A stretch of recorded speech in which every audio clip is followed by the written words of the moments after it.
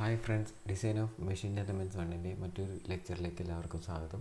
Last ലെക്ചറിൽ നമ്മൾ eccentric ലോഡുമായിട്ട് relate ചെയ്തിട്ടുള്ള ഒരു പ്രോബ്ലം ചെയ്തിരുന്നു. അവിടെ നമ്മളുടെ ലോഡ് എന്ന് പറയുന്നത് നമ്മുടെ വെൽഡഡ് ഏരിയയുടെ നോർമൽ ആയിട്ടുള്ള ഒരു പ്ലെയിനിലായിരുന്നു ആക്ട് ചെയ്യുന്നത്. എന്നാൽ ഇവിടെ ഇന്ന് ഡിസ്കസ് ചെയ്യാൻ പോകുന്ന പ്രോബ്ലത്തിൽ നമ്മൾ രണ്ടാമത്തെ ടൈപ്പ് എക്സെൻട്രിക് ലോഡിങ്, അതായത് ഇവിടെ നമ്മുടെ വെൽഡ് ഏരിയ പ്ലെയിനിൽ തന്നെയാണ് ലോഡും ഇരിക്കുന്നതെങ്കിൽ എങ്ങനെയാണ് നമ്മൾ സോൾവ് ചെയ്യുന്നത് എന്നുള്ള കാര്യം നമുക്ക് നോക്കാം.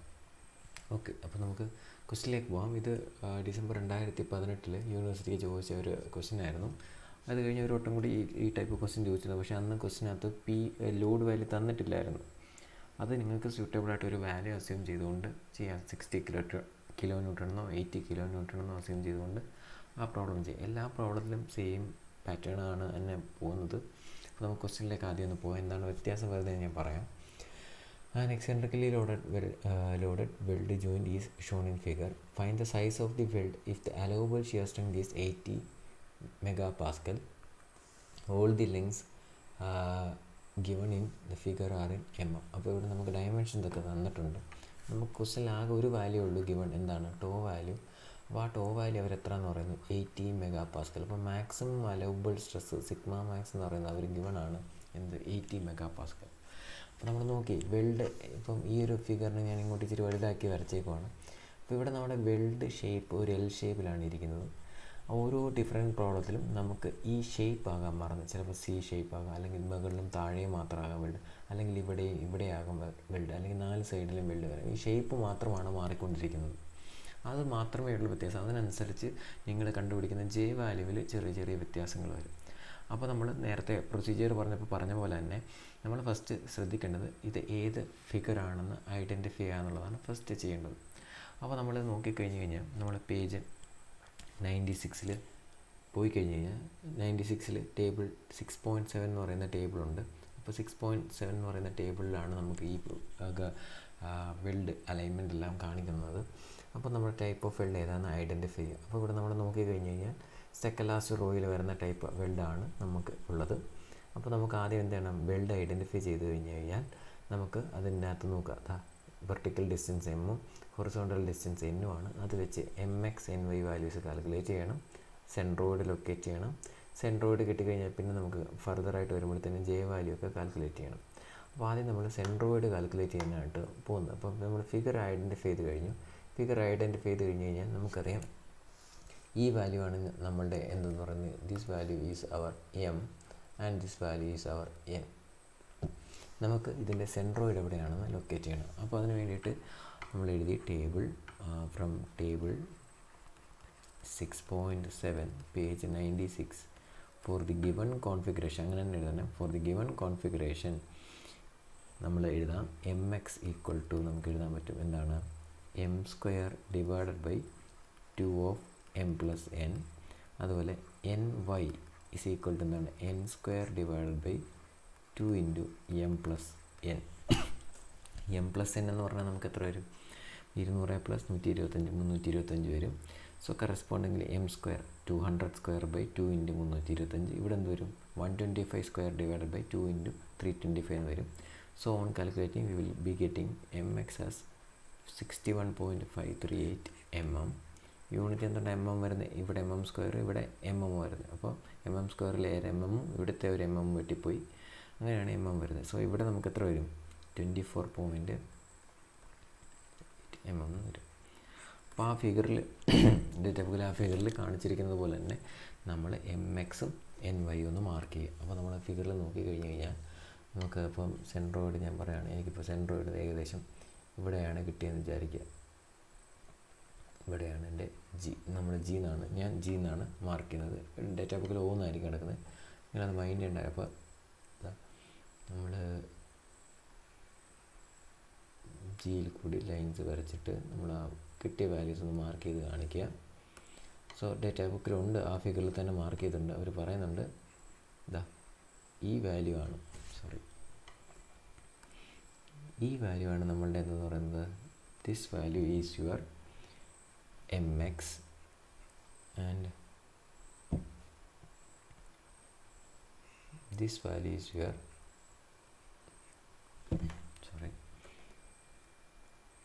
NY. So നമുക്ക് ഇത് mx വാല്യൂ കണ്ടുപിടിച്ചിട്ടുണ്ട്, ഇത് ny. നമുക്ക് ഈ സെൻട്രോയിഡ് തൊട്ട് നമ്മുടെ ലോഡ് വരെയുള്ള സെൻട്രോ ഗ്രാവിറ്റി തൊട്ട് ഈ ലോഡ് വരെയുള്ള ഈ ഡിസ്റ്റൻസ് ആണ് നമ്മുടെ എന്ന് പറയുന്നത് എക്സെൻട്രിസിറ്റി ഇ എന്ന് പറയുന്നത്. So this will be your E value. അപ്പോൾ ഈ വാല്യൂ കിട്ടണമെങ്കിൽ നമുക്കിനി എന്താ ചെയ്യേണ്ടത്? നമുക്ക് ഈ എൻ എന്ന് പറയുന്നത് ഇത് മൊത്തം എന്താ, ഇത് മൊത്തം എത്ര ആയിരുന്നു? എൻ ആയിരുന്നു. അങ്ങനെയാണ് എൻ വൈ കിട്ടിയെങ്കിൽ ഈ ഡിസ്റ്റൻസ് നമുക്കറിയാമല്ലോ. ഈ ഡിസ്റ്റൻസ് നമുക്ക് നോക്കിയാൽ മതി. ഈ ഡിസ്റ്റൻസ് 125 എൻ. അപ്പോൾ 125 മൈനസ് എൻ ബൈ ചെയ്ത് കഴിഞ്ഞാൽ ഈ വാല്യൂ കിട്ടും. അതിൻ്റെ കൂടെ ഈ ഡിസ്റ്റൻസ് നമുക്കറിയാം എത്രയാണ്, ഗിവൺ ആണ്, എത്രയാണ് 250 എന്ന് തന്നിട്ടുണ്ട്. അങ്ങനെയാണെങ്കിൽ നമുക്ക് ഈ വാല്യൂ കാൽക്കുലേറ്റ് ചെയ്യാം. അപ്പം ഞാൻ നോക്കി ഈ 125 മൈനസ് എൻ വൈ 125 മൈനസ് 24.038. അപ്പോൾ അത് ചെയ്യുമ്പോൾ നമുക്ക് വരുന്ന വാല്യൂ 100.962 എന്ന് വരും. 100.962 എന്ന് വരും. ഇവിടെ നമുക്ക് mx വാല്യൂ നമുക്കറിയാം 61.538 വാല്യൂ ആണുള്ളത്. അപ്പം അത് രണ്ടും ഓക്കെ ആയി. അങ്ങനെയാണെങ്കിൽ നമുക്കിനി എന്ത് ചെയ്യണം? നമുക്ക് തീറ്റ വാല്യൂ കണ്ടുപിടിക്കണം. തീറ്റ എന്ന് പറയുന്നത് എന്തുമായിരുന്നു? തീറ്റ എന്ന് പറയുന്നത് സെൻട്രോയിഡിനെ എക്സ്ട്രീം പോയിൻറ്റുമായിട്ട് കണക്ട് ചെയ്യുക. സോ ഇവിടെ ഫോം ചെയ്യുന്ന വാല്യൂ ആണ് തീറ്റ എന്ന് പറയുന്നത്. ഈ റേഡിയസ് നമ്മൾ എന്തെന്ന് വിളിച്ചു? r എന്ന് വിളിച്ചു. അപ്പോൾ ഈ സൈഡ് നമുക്കറിയാം. അപ്പോൾ അല്ലേ, ഇവിടെ ഒരു ട്രയാങ്കിൾ നമുക്ക് ഫോം ചെയ്തു. അപ്പോൾ ആ ട്രയാങ്കിൾ നമുക്ക് കിട്ടിക്കഴിഞ്ഞ് കഴിഞ്ഞാൽ നമുക്കിപ്പോൾ ഒരു ലൈൻ പോലെ വിചാരിച്ചാൽ ഇതെന്താണ്? ഇതാണ് നിങ്ങളുടെ എന്തെന്ന് പറയുന്നത് 125 മൈനസ് എൻ വൈ. ഇതാണ് നിങ്ങളുടെ എം വൈ എന്ന് വിചാരിച്ചു കഴിഞ്ഞാൽ അവിടെ ആ ട്രയാങ്കിൾ നമ്മൾ നോക്കിക്കഴിഞ്ഞ് കഴിഞ്ഞാൽ ഇങ്ങനെ ഇരിക്കും. So this will be your തീറ്റ. ഇതിപ്പോൾ നമുക്ക് കിട്ടിയ 100.962. ഈ വാല്യൂ എന്ന് പറയുന്നത് നമുക്ക് എത്ര വരും? 61.538 എന്ന് വരും. അങ്ങനെയാണെങ്കിൽ ഹൈപ്പോട്ടനസ് ആണ് base square plus height square ചെയ്ത് കഴിഞ്ഞാൽ നമുക്ക് ഈ വാല്യൂ കിട്ടും. ഈ വാല്യൂ വരുന്നത് 118.238 എന്ന് വരും. അതാണ് നമ്മുടെ ക്യാപിറ്റൽ ആർ എന്ന് പറയുന്നത്. അപ്പോൾ ഈ വാല്യൂ കിട്ടിക്കഴിഞ്ഞാൽ ഒബ്വിയസ്ലി ഈ ട്രയാങ്കിളിൽ നിന്ന് നമുക്ക് എന്ത് കിട്ടും? കോസ് തീറ്റ കിട്ടും. ഇതിപ്പോൾ നിങ്ങൾക്ക് ഇതിങ്ങനെ തിക്കൻഡായിട്ട് വരയ്ക്കുന്നത് കൊണ്ടാണ് നിങ്ങൾക്ക് സംശയം വരുന്നത് ഇതിവിടെ എങ്ങനെയാണ് ഒരു ട്രയാങ്കിൾ വരുന്നതെന്നൊക്കെ. നമ്മളുടെ വെൽഡ് ജോയിൻറ്റിനെ നമ്മളൊരു ലൈനായിട്ടാണ് റെപ്രസെൻ്റ് ചെയ്യുന്നത്, ഇതേപോലെയാണ് റെപ്രസെൻ്റ് ചെയ്യുന്നത്. അപ്പം ഞാൻ എന്താ ഈ ഒരു പിങ്ക് കളറിൽ വരച്ച ഇതാണ് നമ്മളുടെ ഇവിടുത്തെ എന്ന് പറയുന്നത് വെൽഡ് ലൈൻ എന്ന് പറയുന്നത്. അപ്പോൾ ഇവിടെ വെൽഡ് ലൈൻ്റെ എക്സ്ട്രീം പോയിൻറ്റുമായിട്ട് കണക്ട് ചെയ്യണം. നമുക്കിവിടെ ഒരു ട്രയാങ്കിൾ തന്നെയാണ് കിട്ടുന്നത്. അത് നമ്മൾ സംശയം വിചാരിക്കരുത്. അതുകൊണ്ടാണ് നമ്മുടെ ടേബിളിൽ പോലും ഇത് എന്തായിട്ട് റെപ്രസെൻ്റ് ചെയ്തിരിക്കുന്നത്? ഒരു ലൈൻ ഡയഗ്രമായിട്ട്, ഒരു ലൈൻസ് ആയിട്ട് നമ്മൾ റെപ്രസെൻ്റ് ചെയ്തിരിക്കുന്നത്. അപ്പോൾ ആർ വാല്യൂ ഇവിടെ കിട്ടി. എന്താ? Base square 100.962 square plus 61.538 square വെച്ചിട്ട് നമ്മൾ ആർ വാല്യൂ കാൽക്കുലേറ്റ് ചെയ്യും. ആർ വാല്യൂ കാൽക്കുലേറ്റ് ചെയ്ത് ആ ട്രയാങ്കിളിൽ നമുക്ക് കോസ് തീറ്റ വാല്യൂ കാൽക്കുലേറ്റ് ചെയ്യും. എങ്ങനെ? Adjacent side by hypotenuse. തീറ്റ ഇതാണെങ്കിൽ അഡ്ജസൻറ്റ് സൈഡ് ഇതാണ്, ഹൈപ്പോട്ടനസ് ഇതാണ്. So on calculating cos theta value you will be getting 0.854 എന്ന് കിട്ടും. അപ്പോൾ നമുക്ക് കോസ് തീറ്റ വാല്യൂ ആയി. ഇനി ഈ വാല്യൂ വേണം. അപ്പോൾ നമുക്ക് 250 ഇത് 100.962 എന്ന് കിട്ടി. അങ്ങനെയാണെങ്കിൽ 100.962 പ്ലസ് 250 ചെയ്യുക. അപ്പോൾ നമുക്ക് ഈ വാല്യൂ എന്ന് പറയുന്നത് 350.962 എന്ന് വരും. ഇത് ഞാനെല്ലാ ഫിഗറിൽ മാർക്ക് ചെയ്യുന്നുണ്ടെങ്കിൽ നിങ്ങൾ താഴെ സ്റ്റെപ്പായിട്ട് എഴുതിക്കോണം. ഞാൻ മുകളിൽ അവിടെ ഇവിടെയൊക്കെ ആയിട്ടാണ് എഴുതുന്നത്. നിങ്ങൾ ഒരു ഓർഡറിൽ താഴേക്ക് എഴുതി തന്നെ പോവുക. അപ്പോൾ ഈ വാല്യൂ കിട്ടിക്കഴിഞ്ഞു. ഇനി നമ്മൾ ചെയ്യുന്നത് ആ ടേബിളിൽ നിന്ന് നമ്മൾ ജെ വാല്യൂ കാൽക്കുലേറ്റ് ചെയ്തണം. അപ്പോൾ ജെ വാല്യൂ എന്ന് പറയുന്നത് നമുക്ക് കിട്ടുന്നത് J equal to HT into n plus M the whole raise to 4 minus 6n square M square the whole divided by 12 into n plus M. ഇതാണ് നമ്മളുടെ ജെ വാല്യൂവിൻ്റെ എക്സ്പ്രഷൻ എന്ന് പറയുന്നത്. S ടിനെ ഞാനിപ്പോൾ ചേഞ്ച് ചെയ്യുന്നില്ല. ഇപ്പോൾ എസ് ടി എന്നെ ആയിട്ട് substitute ചെയ്യുക.